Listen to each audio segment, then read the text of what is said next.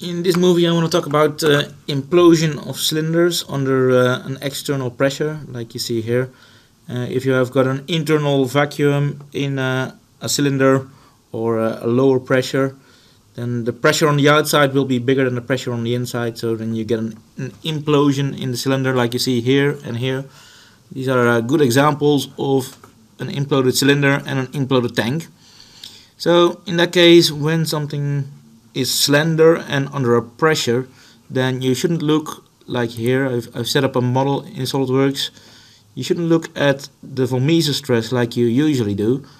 Usually you look at this stress when a part is under stress, tensile stress, and then you can judge whether or not it fails.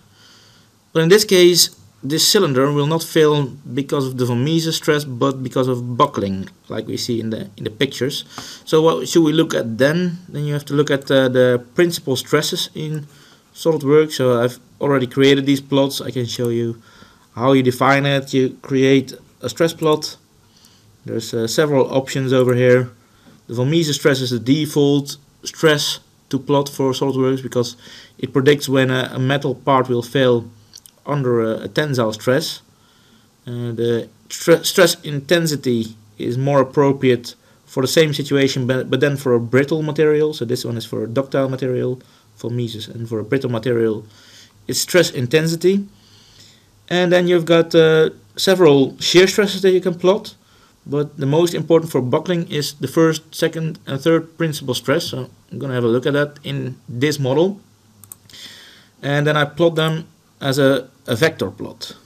I'll show you how. I take P1, show as vector plot, you see here, and then you get a plot with arrows. Here you hardly see anything, so I've adjusted the vector settings a little, increased the arrow size of these vectors, and then here we see the first principal stress that I've created, but still it's quite useless at first glance.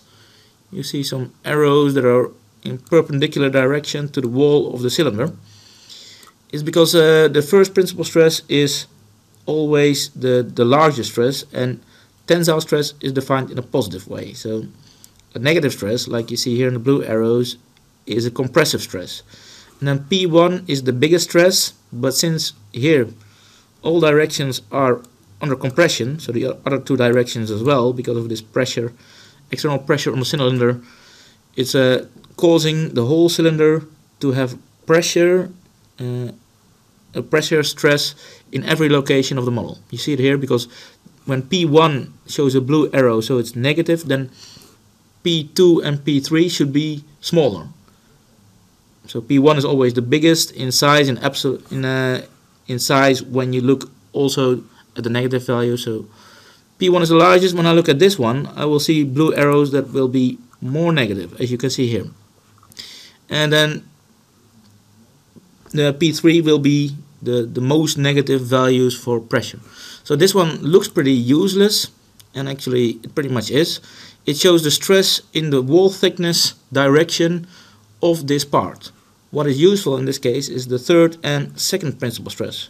First I'll look at the second one. It is in this direction, and it's logical that it's a compressive stress because when there's a negative force on this top over here, then the top will be pushing down and there will be a compressive stress in the wall of this part. Same goes for the first principal stress. It goes in the, for the third principal stress, I should say. It goes in the circular direction of this thin-walled cylinder. Actually, I created a bit of a bigger walled cylinder to show these results in a nice way, because when I look at the images over here, you see the top and the bottom, they have stronger structures attached to them, so there it will not buckle. And to analyze that, I created a bigger wall thickness on the top and a smaller wall thickness over here to be able to look at the results of the principal stress in this area. Because when I look at the first principal stress, for example, I see that there are some tensile forces. Let me have a look. For example, this one I think shows it nicely.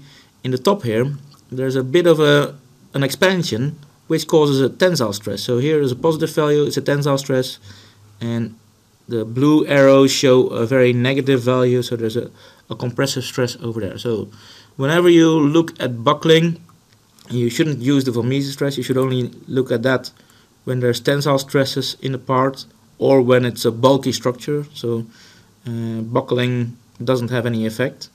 But if it's a thin-walled cylinder, a thin-walled structure, then you should look at the principal stresses to judge whether or not a part will fail. So that's what I wanted to show for this video, looking at these kind of failed structures.